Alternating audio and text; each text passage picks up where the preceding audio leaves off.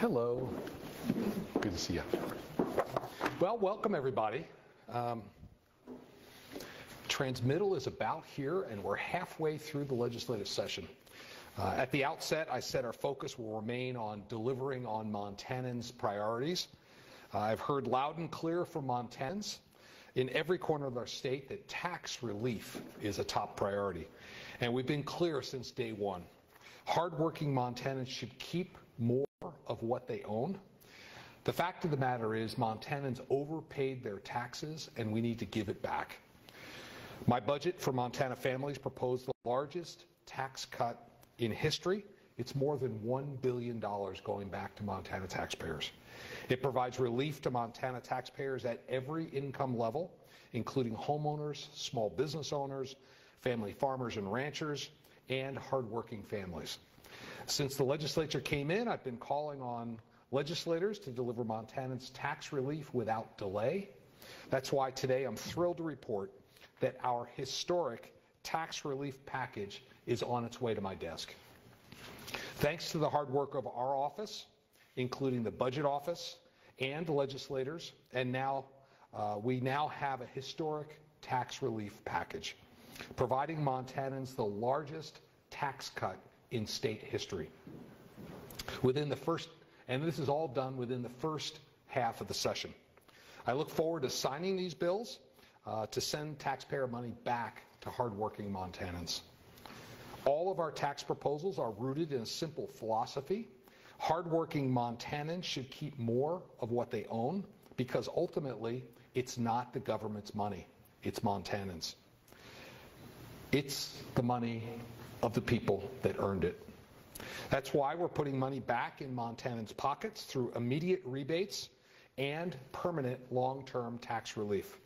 The historic tax cuts we proposed will not only help hardworking families and small business owners keep more of what they earn, but they will also help create more good-paying jobs, grow our economy, and help more Montanans achieve the American dream. I want to take a minute to thank Senator Becky Beard, who sponsored the bill to cut the income taxes for Montana taxpayers at every income level. And I want to thank Representative Tom Welch for leading the effort to provide Montana homeowners with meaningful property tax relief. We also helped make it easier for small business owners, farmers and ranchers to thrive by further reforming the business equipment tax. For too long, owning equipment needed to operate your business has come with a heavy, unnecessary tax burden. That's why we tripled the business equipment exemption in 2021, and it's why we're raising the business equipment exemption to $1 million for every small business in the state of Montana. This is 10 times what it was when I came into office. Taken together, these changes will eliminate this tax for more than 5,000 Montana small businesses. I want to thank Representative Josh Kazmaier for leading the charge in 2021 and again this year in this session. We're also simplifying Montana's complex capital gains tax system to help families, homeowners, retirees, farmers, and ranchers. I appreciate Representative Welch for championing this common sense bill that will make Montana's capital gains tax rate the fourth largest in the nation. Fourth lowest in the nation. Thank you for catching me on that. After providing Montanans with over $1 billion in tax relief, we're going to invest the surplus responsibly, just like any Montana family would. Imagine you get a sizable bonus check at work. What would you and your family do with it? Well, first you'd put some away for an emergency. Then you'd pay down some of your debt, pay off a credit card or get ahead on a car payment. And you'd fix what needs repairing, like a leaky roof or an old furnace. State government should do the same. So we are. First, we're going to save for the unexpected and prepare for emergencies, like a national economic downturn or wildfires. Second, we're going to pay off our debt. Thanks to Representative Lou Jones's bill, we're paying off all of our general obligation debt. Montana will be debt-free in 23, saving Montanans $40 million over the next 2 years in principal and interest payments. And finally, we're going to repair what needs fixing. Through the Safer Montana Roads and Bridges Fund, we'll invest $100 million to repair our roads and bridges. I want to thank Representative Courtney Sprunger for sponsoring the bill to establish the Safer Montana Roads and Bridges Fund. I look forward to signing it soon. Folks, there's a lot to be excited about. But our work here is not done. I want you to know we're just getting started. The rest of our budget is before the legislature, like our plan to fix our broken state-run facilities, especially our state hospital and state prison that have fallen into disrepair over the prior decades, and our plan to expand water and sewer infrastructure to increase housing capacity, also known as our proposed HOMES program. And our focus on fixing what's in disrepair is why I was in Billings yesterday. There, I listened to local leaders. They told me about the need for investments to reduce disaster risk and make our communities more resilient. I saw where the Billings Bench Water Canal failed in 2021, flooding residential neighborhoods. This canal is 63 miles long, and it runs right along the edge of Billings, right below the rims, and it's 120 years old. It's pretty long in the tooth. A total failure would flood downtown Billings, certainly resulting in the loss of property and probably resulting in the loss of life. That's why our budget for Montana families invests $100 million of our state surplus to create a local disaster resiliency fund. As the old saying goes, an ounce of prevention is worth a pound of cure. For every dollar invested in disaster mitigation, it saves an average of $6 over the life of the project. The fund will help us prevent emergencies by leveraging state dollars 9 to 1 with federal dollars. Just one state dollar can secure 9 federal dollars to invest in local disaster mitigation. It's common sense, fiscally responsible measure. Representative Larry Brewster of Billings is sponsoring the bill that would establish the local disaster resiliency fund. It easily passed in its first House committee, as well as the House floor on its second reading. 2 weeks ago, though, members of the House Appropriations Committee tabled it, bringing progress on the local disaster resiliency fund to a standstill. Let's be clear. Failing to move this bill forward, pass it, and get it on my desk will jeopardize critical projects to reduce the risk of future disasters. What would that look like?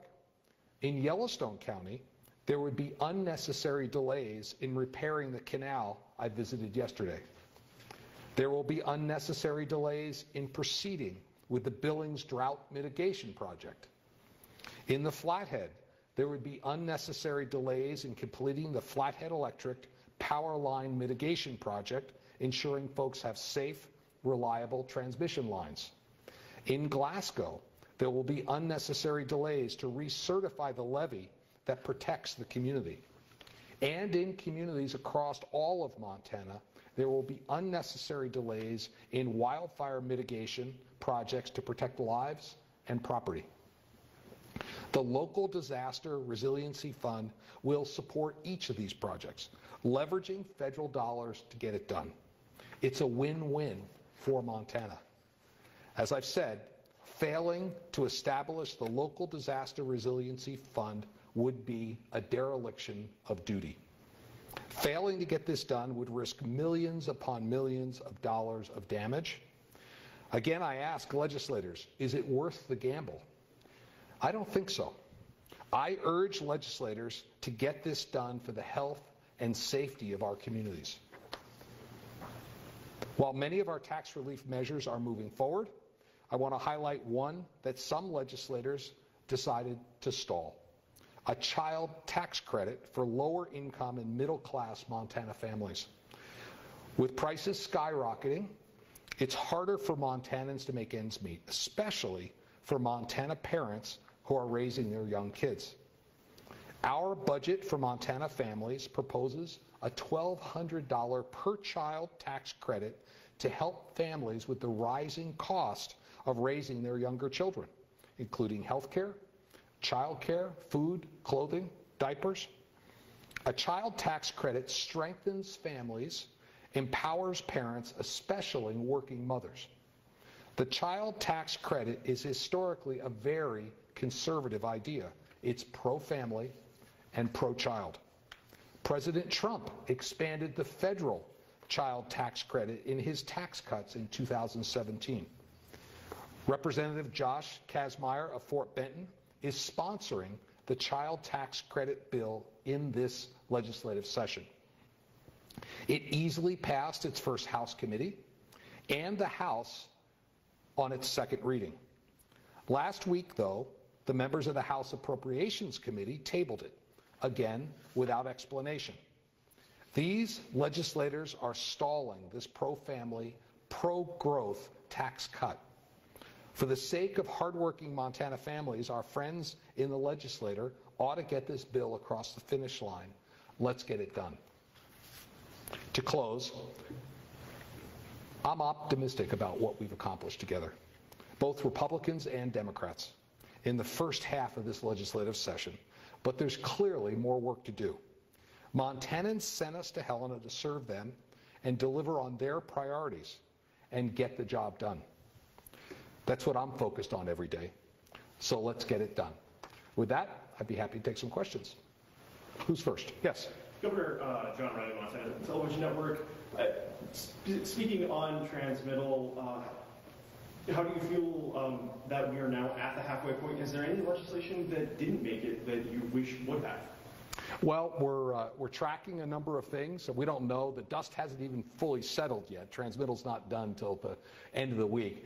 I just want to highlight the fact that getting $1 billion of tax relief for Montanans done before transmittal, that is really historic. Talking to legislators and prior legislative leaders, usually this stuff doesn't happen until the 11th hour. So I'm just proud we were able to deliver early. I always want to see things happen faster, but this is a remarkable result of collaboration between the administration and the legislature. Yes? Tom Goodwin with Lee. Governor, you said appropriations tabled the child tax credit without explanation. Have you not received an explanation for why it was tabled? Or? Well, we can give you the voting record. You can call them and ask them. I don't have any additional information for you. Okay. Yes. Kayla with the Daily Montanan. I'm curious what your plans will be if the legislature does in fact fund the Medicaid reimbursement rates to the Guidehouse recommendations. Yeah, so we put forward really the largest increase in Medicaid reimbursement rates ever because we think they need to go up. I'm glad to see the legislature see that they also believe that they need to go up. So there's no disagreement that we need to raise rates. And I look forward to getting the bill that they pass. Online? Yeah, Caitlin? Josh. Josh, go ahead. You're online. Governor, it was good to hear from you. My question is about SB 47. 2 weeks ago, you said this really needs to get passed at the time it is installed. Since then, it's been revived. What are your thoughts on that? Well, it's important that we get this passed. For those that don't follow all the numbers, my understanding SB 47 is this trucker training stuff that we need. We're the 50th state to pass this. We need to get it done so that our truckers don't lose their licenses and we don't lose federal funding for our highways. So I was pleased to see the motion. I did call out the legislature, and I'm also pleased to see that they responded and are now moving the bill. Question here in the room? Yeah, I'm looking at the billion-dollar tax package coming through. There's long-term, short-term stuff, long-term stuff there. There's not long-term property tax relief in that. What do you hope to see the second half of the session to address that issue? Yeah, so property tax is a tremendous concern. That's why we really prioritize immediate relief in the form of rebates. which is in this package that's been approved. In parallel with that, we need to put reforms in place to make sure that local municipalities are responsible in how they grow their budgets. You've seen some of the numbers. Some municipalities have had their spending grow 70% higher than inflation and population growth. And that's really the primary driver in property taxes. The state doesn't get property tax. It goes to the local municipalities. And most of our counties and municipalities are very good fiscal stewards. We have some outliers. I think we need to increase transparency. There's a bill coming through the legislature in that regard to make it easier for local folks to know where their property taxes are going. We also have a bill that's looking at allowing people to pay their taxes monthly rather than in 2 lump sums per year. That reduces the burden. But also, we've got to look at some of the runaway spending that occurs at the local level and bring some more accountability there. So we'll look forward to getting some of those bills. Okay. Yes, Caitlin? From Alex. Alex, you're online. Go ahead. Awesome. Yeah, Governor Alex Sackerson here with Montana Free Press. You've announced that you'll be signing House Bill 15 today, providing that 3% inflation adjustment to the K-12 budget for the next biennium. But like over the last biennium, we've seen inflation rise by about 10%, and I'm wondering, do you think the state should be doing more to fill that gap for public schools? Yeah, so I think our goal in education has to be to help every child reach their full potential. That's why we're supporting this increase in funding. It's also why we've been such a strong advocate for increasing starting teacher pay through the TEACH Act. The TEACH Act raised starting teacher pay for over 400 public school teachers in the first year of its enactment, and our current budget has another significant increase in that funding to encourage local school boards to increase starting teacher pay. So it's a priority for us, and we'll continue to act on it. So it kind of wrap those last two questions together, right? Local school boards increasing teacher pay, they've got to go to property taxes to do that job. Right? We know there's concern about property taxes, particularly in some of the high cost of living communities. Do you think the state should step in with additional aid to help bridge some of that gap? We need to make sure our schools are properly funded. That's handled at the local level through property taxes. And we'll continue to partner with these municipalities to make sure that the resources are there for our kids. Yeah. Okay. Peter? Yep. Peter, go ahead. You're online.